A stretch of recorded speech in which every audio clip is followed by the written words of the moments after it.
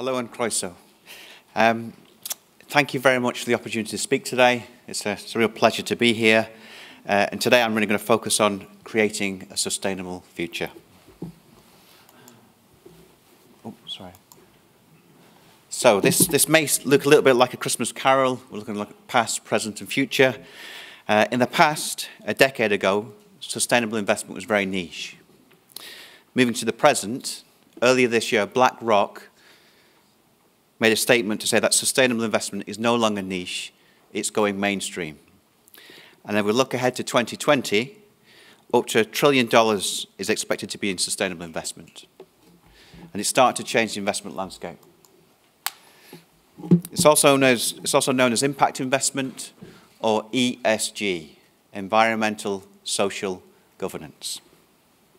So traditionally, investment has been based upon risk and rewards. But researchers are now seeing there's a new dynamic, and that model is being replaced by a model of risk, reward, and impact. So what is sustainable or impact investment? So if you just look at the circle on the screen here, traditionally it's been very much focused on the gold, the financial impact. But we're now seeing it's more holistic. So you look at the blue, you've got the social impact, and the green is the environmental impact. And it's something which is really capturing hearts and minds. And that's evidenced by the huge growth. So in the past 5 years alone, it's grown by 30% per annum. And there's lots of movement. So this morning, Andy talked about pensions. There's policies being drawn up at the moment where pension providers are going to be required to provide ESG statements. So they need to demonstrate how their pension funds are having an environmental, social, governance impact. And there are other organisations, RE100 was mentioned earlier, Climate Action 100. They're starting to impact some of the big emitters. So for example, Climate Action 100 have put shareholder pressure on the oil and gas companies, and they've recently made statements, that includes Shell, BP and Chevron, and they're tying executive pay to the energy transition to low carbon.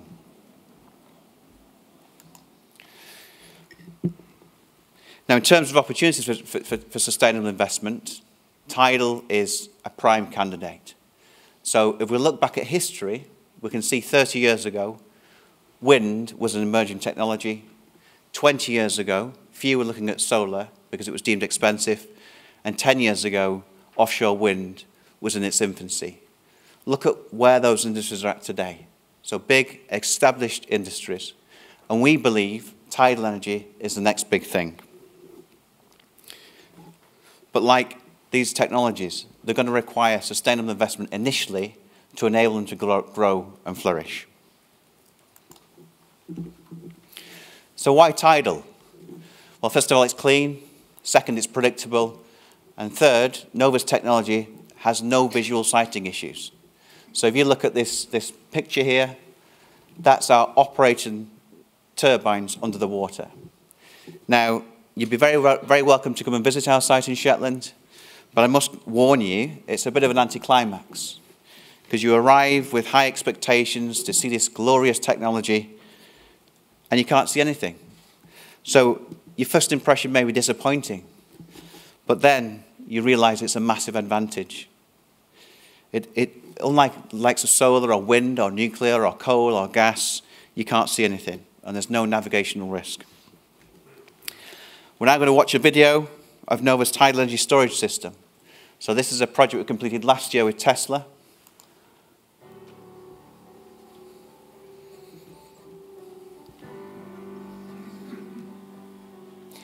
This is where we combined our tidal turbine technology with energy storage, and we're creating a microgrid system. So that's real-world ROV footage of our turbines in operation. And as we know, the great thing about the tide, it's predictable minutes, months, years ahead. This is our site in Shetland. So the white dot isn't a real white dot. So this is our partner for the project, Tesla. So it's been great working with them, building a good relationship. This shows a typical tidal cycle generation profile over 24 hours. And by adding energy storage, we can deliver baseload power. So storing power during peak production and releasing when there's a slack to give you that constant baseload supply.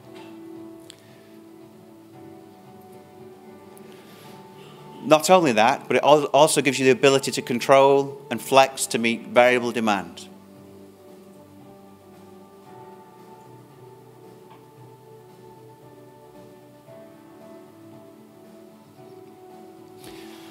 And as we move forward in renewable energy, this is a technology which can be integrated with other sources of generation, be that wind or solar, with energy storage and smart technologies, with demand-side management, with the growth of electric vehicles. We're going to see a real growth of microgrids and integration.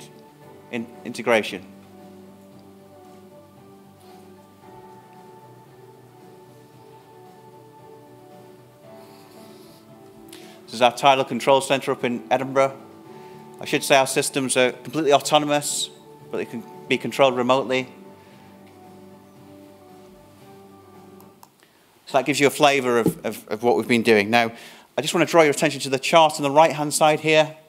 So this is showing the real-world output of our tidal array. So the green humps there show you your traditional tidal generation, but with a combination of energy storage, you can deliver that flat-line baseload output. Now that's significant, and that's because if you look to the top left of the screen, there's a nuclear power station. Baseload has traditionally been the preserve of nuclear, but with tidal and energy storage, we can deliver baseload power from a renewable source of energy, which is truly groundbreaking. The difference is tidal is clean and predictable, and it also gives us an ability to deliver variable balancing supply. And that helps to hit the targets hit by government in terms of insurance policy and diversity and security of supply. Quickly, just coming to what we've been doing in our project in Enkley. We got our scoping opinion from NRW in November, and we are carrying out our work on our EIA at the moment. We're going to be focused on an appropriate response, fit for evidence, and a clear environmental statement. And we're looking to use the learnings we've gained in Scotland to bring them to Wales to help us progress and develop the sector down here. So quickly, just to close, we need sustainable policies. Wales is ideally placed for that. We've got the Wellbeing of Future Generations Act. We've got the United Nations Sustainable Development Goals. We've done an exercise mapping Nova's capability against those.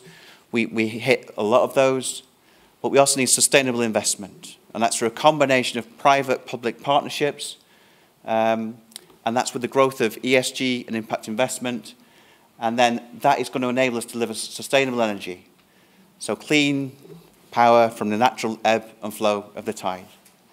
We stand ready to deliver, and initially we're going to be going after diesel displacement, but by 2030 we want to be in a position where we can displace nuclear. Thank you for listening.